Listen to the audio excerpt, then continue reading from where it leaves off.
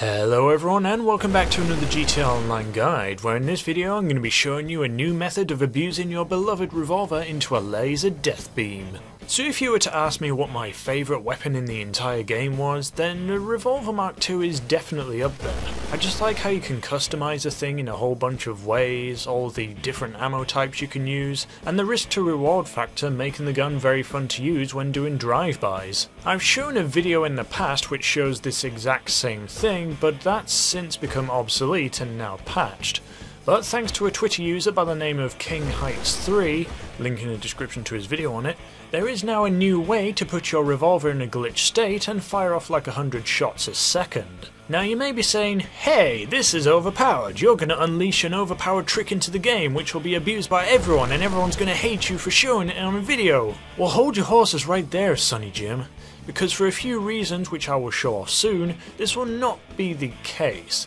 In fact, the reason I'm showing this off is because of a use case scenario that I thought of that will make a certain flying bike a little less menacing, so to say. So let's begin.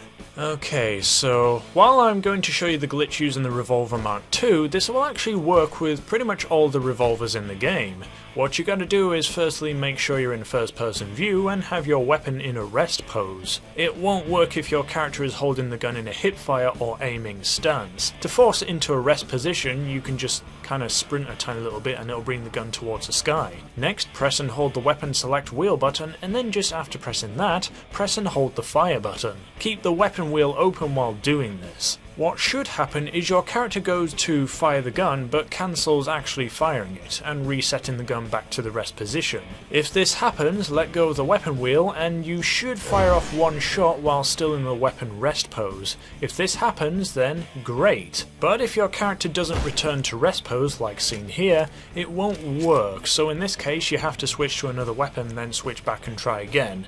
Or if you accidentally fire off a shot while not glitched, then you can just reload the gun and try again.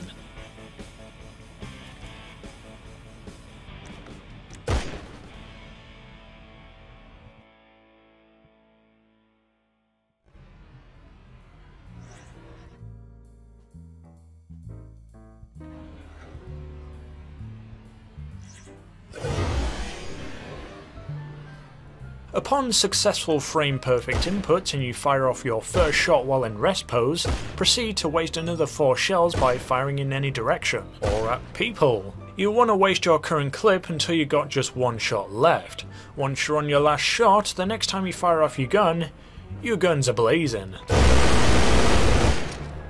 This is fantastic for decimating any human or animal that you happen to be aiming at. There's no surviving this death beam, and yeah, I guess you could say the minigun does the exact same thing, but these are heavy revolver rounds which are coming out of the barrel, which makes just one hit from this ensemble of bullets to kill, so it's definitely more effective 1v1 against a minigun. I can see this being a pretty effective solution against any Oppressor Mark II user who gets close enough to you so that the effective range can reach them. Just prepare the glitched revolver upon noticing that an Oppressor Mark II is on its way, then blast away once they get close enough. They won't know what hit them. Okay, so this isn't going to be as overpowered as you may think, because despite the accurate and deadly looking beam that comes out, the effective range is very poor for one.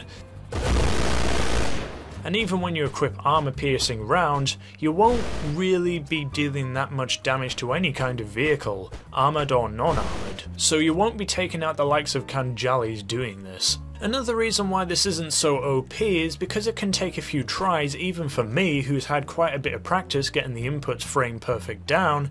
To get it every time, I'd have to say I have a 60% chance of doing it successfully. And even then, you gotta spend precious time wasting another 4 shots before you're ready to fire. So you're vulnerable for like, what, 10 seconds? You also can't sprint, you can't enter vehicles, and you can't climb anything while you're in a glitch state, otherwise a revolver will just revert back to its boring 1 shot at a time behaviour. Boring! That being said, there is a pretty fun way you can take advantage of this glitch and have quite a bit of fun.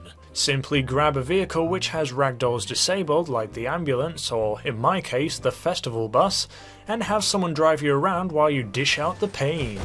In style.